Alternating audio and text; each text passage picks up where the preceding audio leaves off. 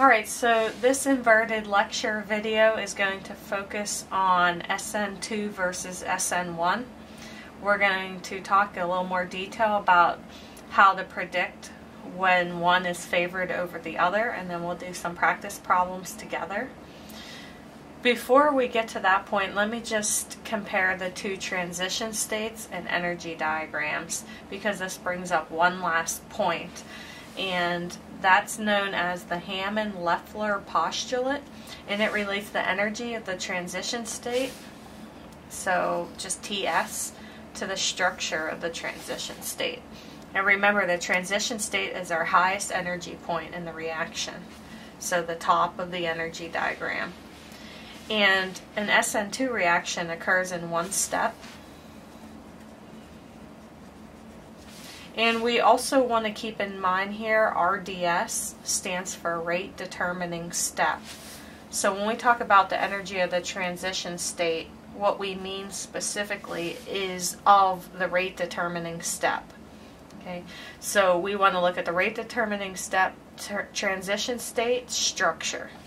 And so in the SN2, we have one step and it goes downhill, and so that's considered exothermic, and we have learned this before.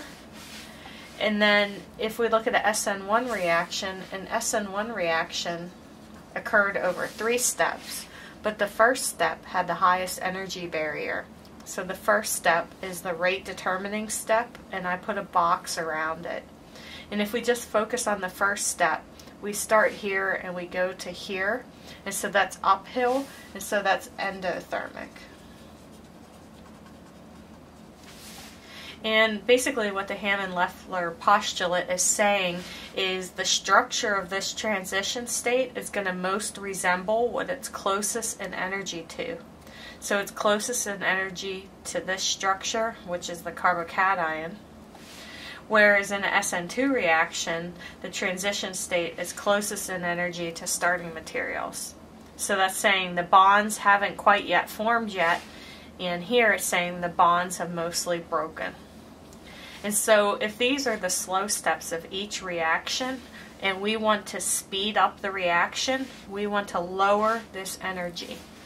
And basically what this is saying here is, if we can stabilize the transition state, you can decrease delta G, double dagger, which is the energy of that transition state. So if we can decrease this delta G, we're going to have faster reactions in each case because we're going to have lower energy barriers. And so that's the goal over these next few slides, is how can we lower the energy barrier for SN2 and how can we lower the energy barrier for SN1. So we're going to start with SN2. For SN2, the key things to look at is you want a good nucleophile. Your leaving group has to be primary or secondary, and we're going to favor what are called polar aprotic solvents. And I'll describe that more when we get to that. So we want these 3 things to be SN2. So if we focus on the nucleophile, we prefer to have a negative charge versus neutral if we're talking about the same atom.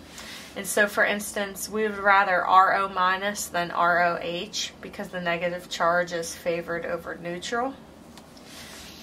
We want it to be basic. And remember that a strong base has a weak conjugate acid because it's a strong weak relationship. And so the RO minus, which we call an alkoxide, is a stronger base than the negative charge on this, which is basically a carboxylic acid anion, or called acetate. So an alkoxide is better than an acetate. And basically we want to look at the pKa of the conjugate acid. So the conjugate acid of an alkoxide, let me just come over here,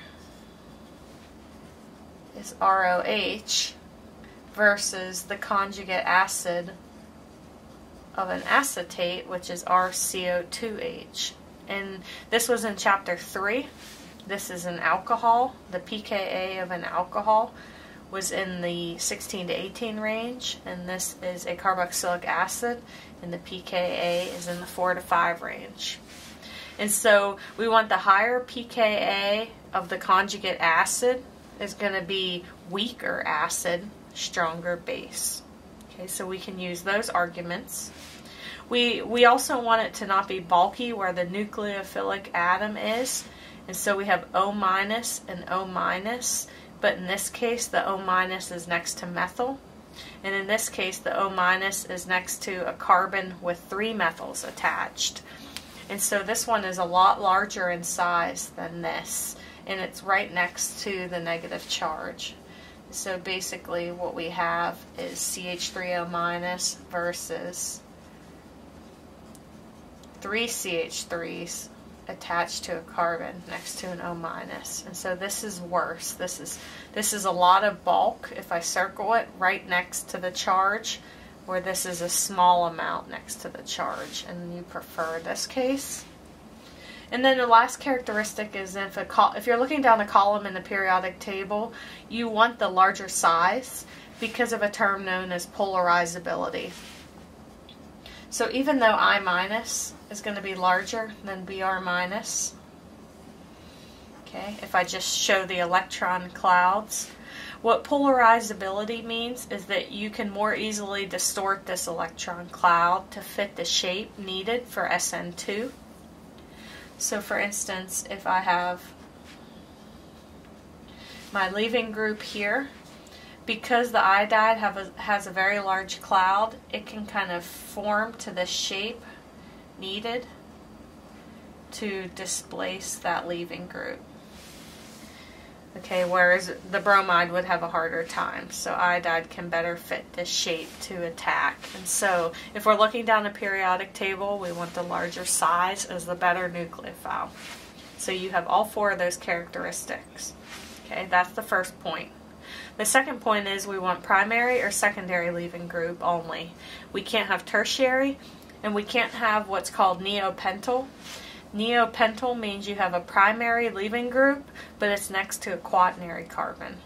And so let's look at the buildup first. If we just have methyl, methyl is considered no substitution. It is easy for a nucleophile to attack. If we have primary, our leaving group is attached to a carbon that's attached to one other carbon, our nucleophile can attack, and it can attack for secondary too. But if we skip over here to tertiary, we have 3 groups here, and the nucleophile cannot come in a straight line. And so this is not favored. The nucleophile cannot just move around at these angles to attack. It has to be able to come from a straight line attack. And if we look at neopentyl, we see that our leaving group here is primary. But next to it we have a carbon attached to 4 other carbons. And so it's actually a very large group, and it prevents the attack in the nucleophile. Okay. So for SN2 we need primary or secondary leaving group only.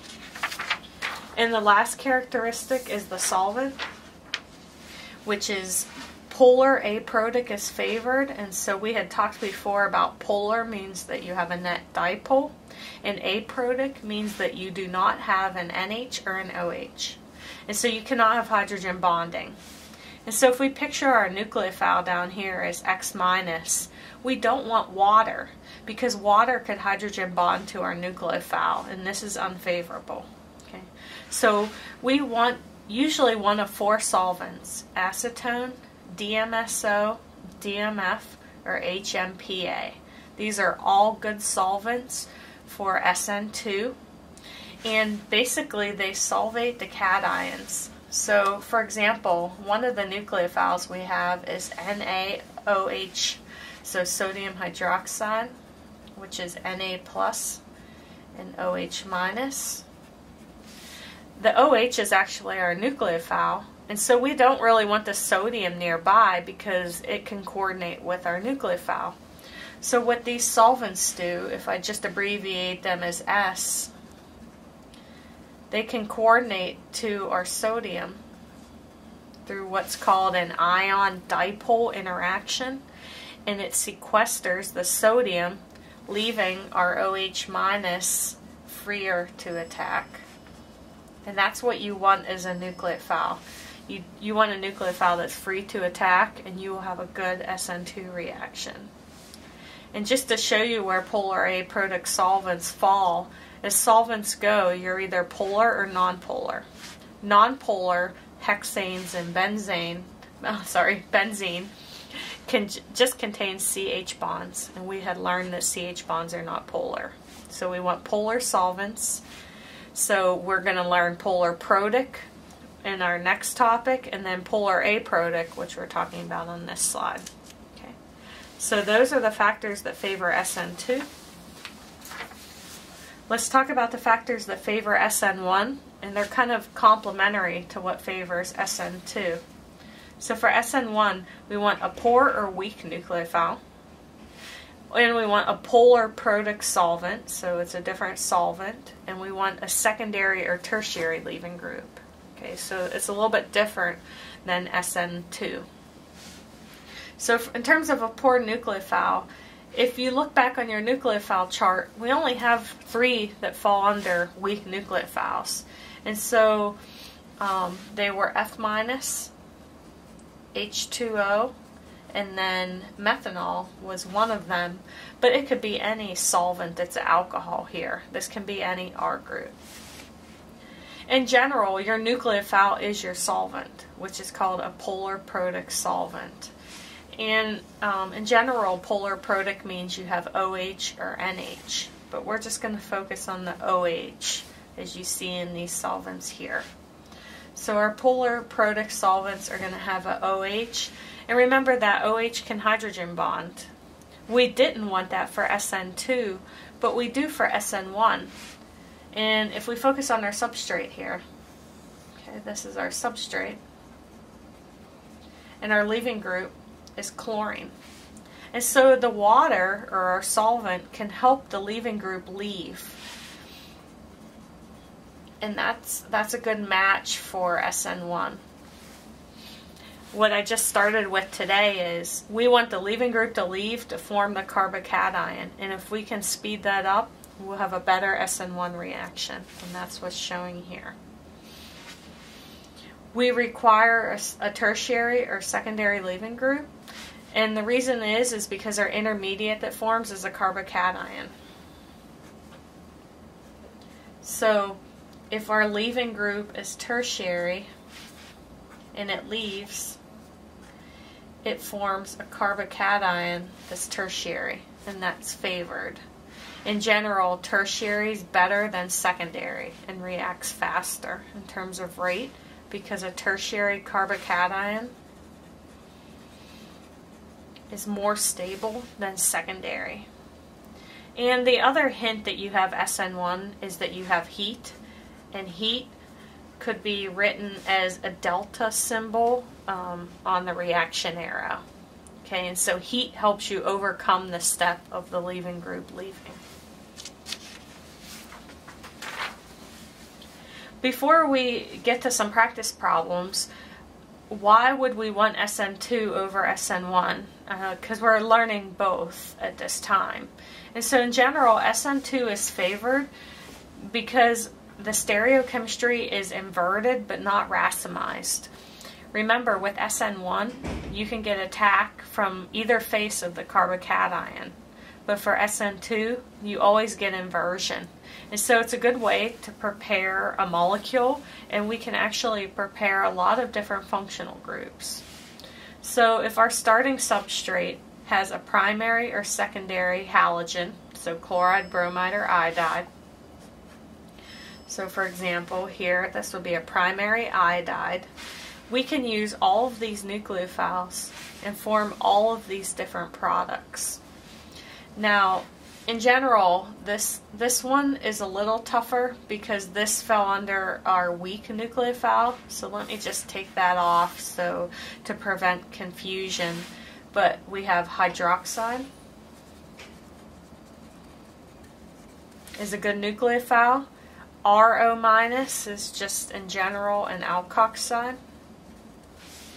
This is called a thiol, or a thiolate, because it has a negative charge. And same here, so this is the carbon version, just like this is the carbon version of hydroxide.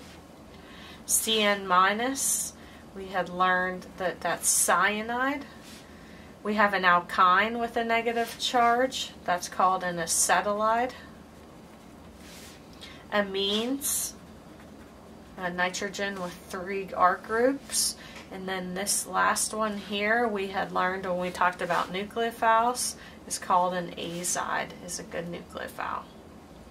So if we kind of ignored this one, because it can be a little tricky at this stage too, you should be familiar with these other nucleophiles, and these are the functional groups that result.